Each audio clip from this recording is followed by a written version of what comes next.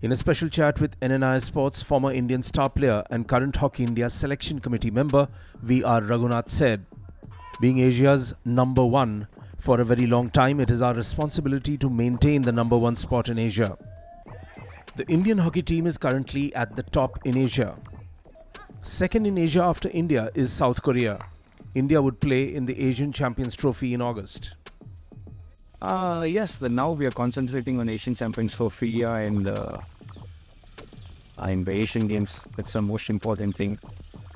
Being the Asian champion and being Asian number one for a very long time, it's our responsibility and to maintain our number one spot in Asia. So I think that will be the really main target in coming 3 to 4 months. So depending on that, we will be planning our Olympic program. To keep the winning tempo going, India would field its strongest team. Yeah, India, I think they will feed one of the best teams which is suitable for Chennai weather and situations.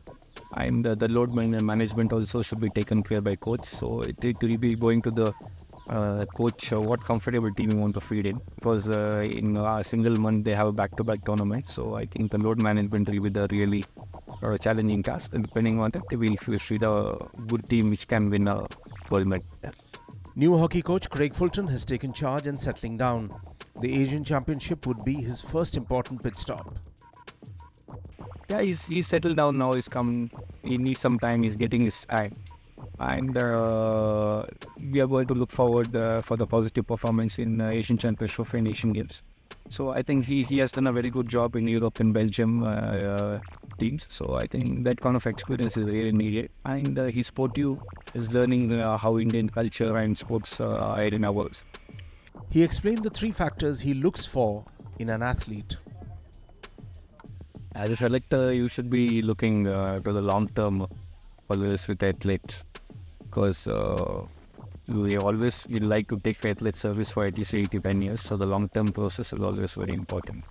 So as me being the player, I understand the difficulties of what player really goes through this process of playing career. So depending on that, sometimes injuries also will be a big concern. So if he's a very good player and putting a lot of input for the team in the team game, I really should be giving him a second chance. And psychologically also he should take care of the players in the long term.